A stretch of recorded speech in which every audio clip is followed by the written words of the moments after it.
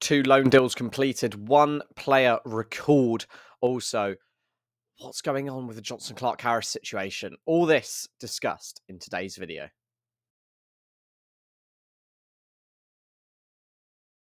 Hello and welcome back to the channel. Welcome to another episode of the Charlton Transfer Roundup Show, January edition. This is episode 2, and today we have got quite a bit to get through. A few rumours, 2 loan deals coming in, obviously Tedic being recalled. We're going to give updates on Jonson Clarke-Harris and the Macauley Gillesphey situations as well. Those are on the list for today. If you enjoyed today's video, please hit that like button and subscribe. We have hit 900 subscribers now, so the new goal is 1K subscribers by the end of February. I think it's doable.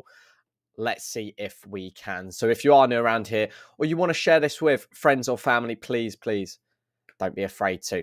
Anyways, let's get on with the video. To begin with then, Slobodan Tedic has been recalled by Man City. It was one that we definitely expected. It's a player that just hasn't worked out for us whatsoever. He didn't really show any talent in this time, scored 2 goals in 17 appearances and didn't really have much impact across his time at the club. I wish him all the best for the future wherever he ends up.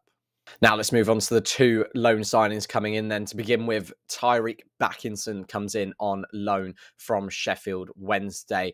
The midfielder obviously wasn't really playing too much for Sheffield Wednesday.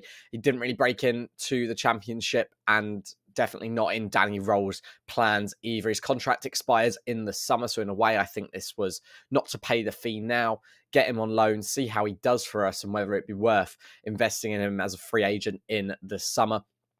I've been quite lucky to see Tyreeq Bakinson a few times last season. My girlfriend's a Sheffield Wednesday fan, so I have been to a few of their games last season when Charlton haven't been playing. So I went to their playoff semi-final. I went to a couple of games during the season as well. And to be honest, he's not a player that stands out, but his presence is something that other midfielders don't have. You know, he's tall. In a way, you can think of him as like a Kamara type of player. He is an engine. He'll get in the box for you as well. He's tall. He obviously scored against us, Sheffield Wednesday. I think it was it last season? Back in the last season, I think it was the start of the season. We lost 1-0. And he did score in that game with a header, which was a game that we pretty much dominated, but just couldn't find the goal. And he came on and had that aerial presence that Wednesday were missing. And that is the sort of player he is. It's just the presence in midfield's different to the normal persona of a midfielder, which is why I think he'll be quite a comfortable signing for us. One that we are lacking, obviously, with Kamara out injured. We don't have that tall midfielder in there who's going to be physical in there, but also win the aerial battles as well. And I think Bakinson could be that player that could come in and improve that midfield straight away. I could probably see him starting on Saturday against Peterborough, but we'll have to wait and see what happens. But I would love to see him start maybe with Louis Watson and Dobson in that midfield. I think that would be quite a comfortable three in the middle. The next loan signing then, Fiorini on loan from Manchester City. We know how the last loan from Manchester City worked out, but this one looks a little bit better. Obviously, Fiorini has been out injured for quite long term, but he has worked with Appleton before. He's been with him at Lincoln, he's been with him at Blackpool, and Appleton's a big admirer of the player, and he describes him as a player who can play on the half turn. That is something that we're missing in the middle.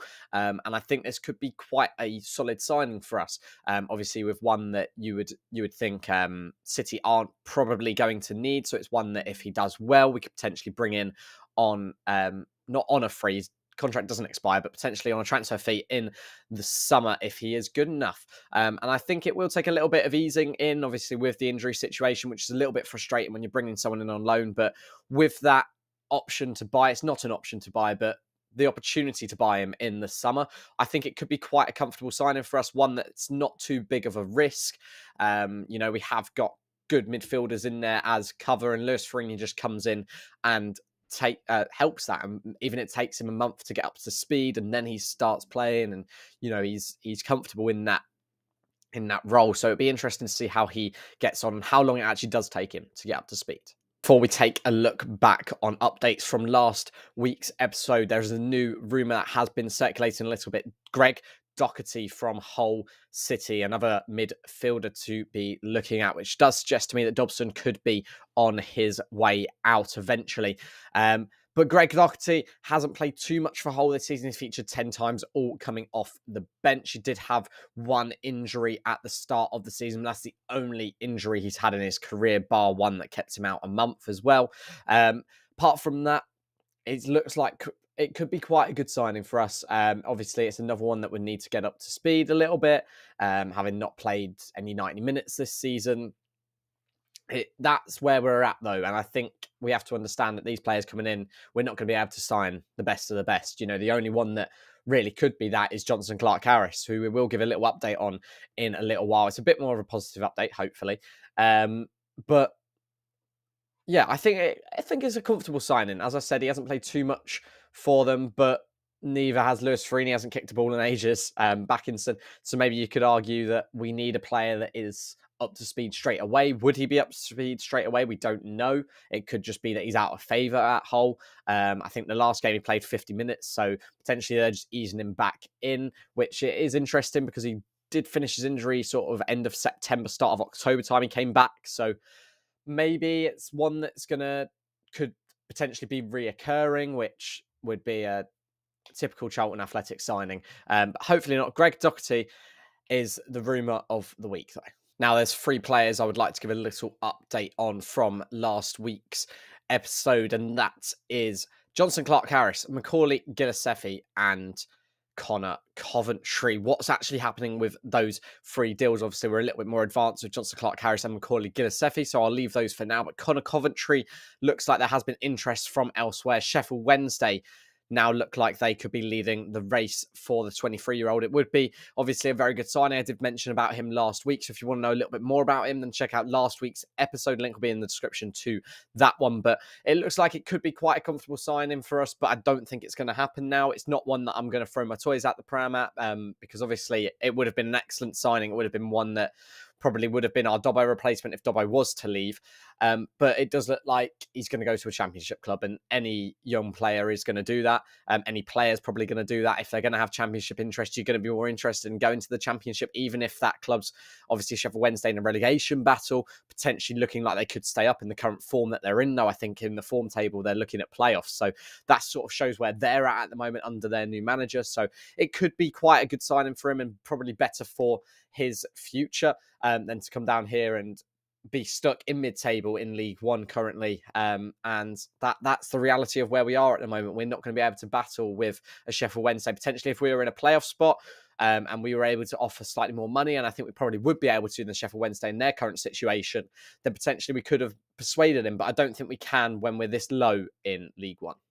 Macauley Gillesphey then, there's no indications that he has failed his medical. There's not many updates on him. Obviously, he was seen at the Valley. Apparently, a 6-figure fee had been agreed. Whether it's down to player terms, and that's what's taking a little while. And obviously, with these signings, that probably are going to upgrade the team quite a bit. Obviously, with him and Jonson Clarke-Harris, I think they're going to take a little bit more time. Obviously, we're going to be contracts need to be negotiated at their ages as well. They're both sort of reaching their prime. So they want a big payout to finish their careers. So I think it could take a little while. I think it will potentially be one that goes towards the end of the window. It's the same with Jonson Clarke-Harris as well, when I mention him in a second. But there's no indications that he's failed his medical. I think that was just some rumour that someone's decided to make up because nothing's happening. So they're just assuming things. But apart from that, I don't think there's not any updates on him. We'll see whether he's at the Valley again. I'm sure if he was at the Valley, then he was probably turned down by the reaction of the fan base after that game. So let's see what happens with that one. Jonson Clarke-Harris then, a 450,000 to 500,000 transfer fee has been agreed. That's sort of what the rumours are. It's around that sort of fee, somewhere between that, probably closer to the £500,000 fee. Now, obviously, it is all down to Jonson Clarke-Harris now. A contract has been put on the table, rumoured to be over £10,000 a week, and including a goal bonus, which, let's be honest, there's a lot of money in League One, and that's how big these owners know and how what their intentions are with Charlton Athletic. And I think it'll be interesting to see whether spending all that money is going to work.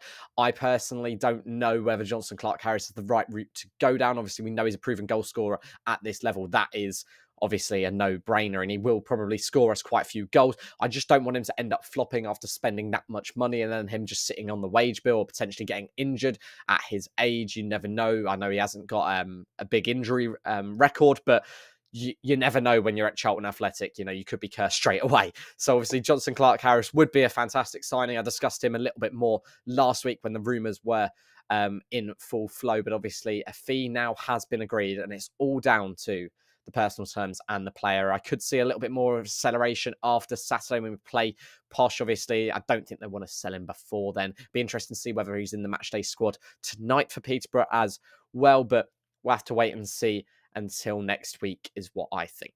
Thank you very much for watching today's video. If you enjoyed, like, subscribe and all that stuff. Let's aim for 25 likes on this video. We hit 50 likes on the last one, so I'm aiming for 25 this time. I aimed for like 10 on the last one. Pathetic from me, but I'm going with 25. If you can smash the like button, please, please, please do. Comment down below who's your dream signing of this transfer window. Obviously, be realistic. Is it Clarke-Harris? Is there someone else that you have your eye on, or potentially one that has gone a little bit under the radar in terms of rumours? I also want to say a massive thank you for 900 subscribers. As I said, I want to hit 1,000 subscribers before the end of February. So if you are new around here, please smash that like button and subscribe. And I will see you tonight for the live stream straight after the directors meeting. So make sure you're there.